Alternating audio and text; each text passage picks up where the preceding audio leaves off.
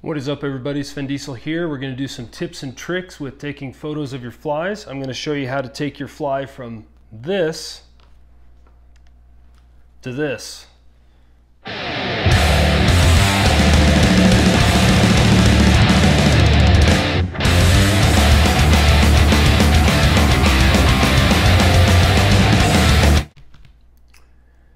Alright, first and foremost, disclaimer, I'm not a photography expert. I get by with what I have, and so let's just go over what I've learned over the years and how I do things, and that's the purpose of this video. So take this as some tips and tricks, and if you get something out of it, great. If not, and if you know I'm doing something wrong, leave it in the comments below, and I will love to learn how to be better at this. So first off, we're not going to dive into equipment, but this is what I use. This is a Nikon D750 body. I already had that before I started taking pictures of my flies. When I went into my local camera store, I asked the manager, I said, what would be a good lens? I explained what I was doing. He said, hold on, let me get the owner. The owner came out, he's a fly fisherman. He said, this is the lens I needed. It's a Nikon 105mm macro lens. I think from chatting with most of the guys out there, they use between a 90 and 105 depending on what brand. But this definitely is a great lens for taking a wide variety of different size flies, and I definitely have learned a lot using it. So that's what I use. We'll just go over some basic settings here. I'll turn my camera on. So what I never change is the ISO. I keep the ISO at 100. If you have to turn it to a 2000 or something to get your light right, buy a better light. What I play with is the aperture, which is the focus. I usually have it between sometimes as low as an 8, which would mean focus with a lot of blurry, or I go as high as in the 20s, which would be pretty much the whole fly would be in focus. It just depends on if I'm shooting one fly or multiple flies. Now, what I allow to be my variable here is the shutter speed. I don't really play with the shutter speed. Besides, I get my focus, my ISO stays the same, I figure out how I'm taking that fly, and then I use the shutter speed to manipulate the amount of light.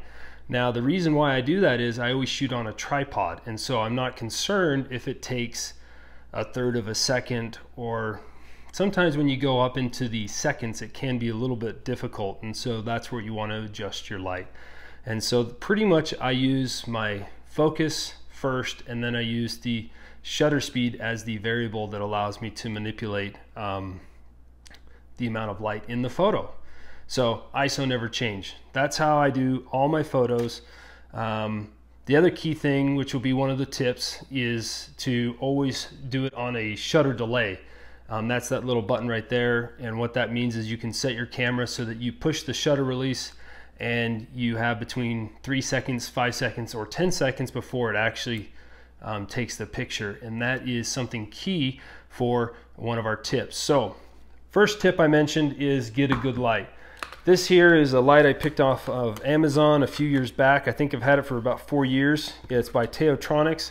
It's fully adjustable, as you can see, except for the base. I had to epoxy that back together after I dropped it. But the key to fully adjustable is when you're taking a photo, I can move this anywhere I want and manipulate the light so that it's reflecting how I want it. Another key thing is this is dimmable. I can adjust the amount of light that comes out. And the third thing is you can change the color of the light. You can go from warm light, which is kind of a yellowish, reddish light, white, to a daylight, which would be almost a blue light. Depending on what you want, you can adjust it in that way. And then the other key thing is that you want to be able to move this around to get it in the correct position, and also that it has a diffused light. In here are a bunch of LEDs. If you don't have a cover over it, you will see little dots on your fly. If you don't have a cover, you can either, one, buy another light, or two, just tape a piece of paper over it, and then you've diffused the light. So key things, make sure you can adjust the color of the light, that it's adjustable, that it's dimmable, and you can also have a diffused light. And also investing in a better light makes tying flies easier. So we've got our light in. Let's get a fly here. We'll go with this nice little spay fly I tied up. Now what I use for my flies is a white sheet of paper. One, I've got a ton of it in my printer, and when you puncture a hole in it, you can just grab a new one next time. And I will position the fly on the white sheet of paper. And let's just say we're taking the picture from your angle, so you guys are the camera. So first off, I'm going to get the fly in a position. Secondly, I'm going to grab my Yeti cup and I'm going to create a backdrop with the paper. So now the one, if this light were on, it would be reflecting light down and it would be reflecting light on the back side. Now, something I always have handy is also some 3x5 cards in white. This allows me to manipulate the light in such a way as to reflect back on any shadows I do see. And so I will sit this, get it how I want it. Remember how I'm going to hold these cards. I'll walk over to you. I will make sure it's in focus, ready to go. I'll push the button and come back over without touching the camera and place these cards where I had them, and then boom, it will take the photo. Now, I mentioned take the photo. One thing I like to do is when I get ready to take that photo, I zoom in depending on where my focus is on this certain aspect, and I zoom in all the way and then I focus the camera. There's ways to do this automatically if you connect your SLR to certain software programs where you basically click where you want it to focus. But I just like that zoom in, zoom out, get a good focus. So that's tip number 2. Zoom into focus or use automated to focus on the point that you want to highlight. Tip number 3, since we're using a delayed shutter, you can't sit here and hold this steady while it's going to take. So you always, let me say always one more time, want to use a tripod.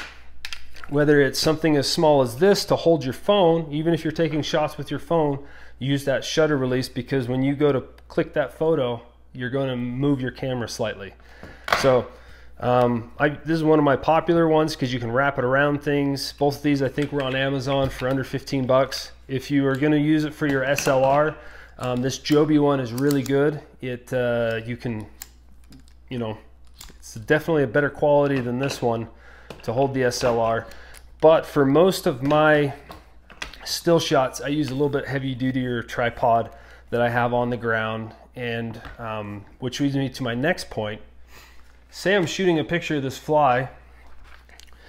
Tip number 3 is, this will also help you become a better photographer of your flies, and what I think has helped me the most is I will start by taking a photo of what I think looks good. Then I will move it slightly and take a second photo. Take another photo, come from a different angle. It's easy to move your camera when you're on a tripod versus each time taking the fly, manipulating it to get all those stray fibers to make it look great, and then take the photo, whereas I can just move it around and get that same effect with the tripod. By taking these multiple angle shots, you'll also become a better fly tyer because you will see certain flaws in the fly. So when you were tying it, you didn't see it, but on the macro shot on a size 22, you do see it. You see that you did too many wraps, or you didn't use sharp scissors and cut that tag end close enough. Little things that I think have helped me become a better fly tyer over the years. So by taking multiple shots, you, 1, become a better fly tyer, and 2, it creates a style. So now that you've taken your photo, the last step is to get it onto your phone. And the way I do this, I could pair this with my phone, but I think that it's a little slow because usually I'm right here by my computer. So I just take my SD card out, set it into my little SD card reader, and then I upload that photo to the cloud, which then I download to my phone. There may be better ways to do this, but that's how I do it. And then if you've taken your picture correctly with the right amount of light, all you're going to need to do is to basically crop it. You can sit there and play around with a little bit of the settings using your own phone software, but there's no real need to go into like Photoshop or really tweak the fly.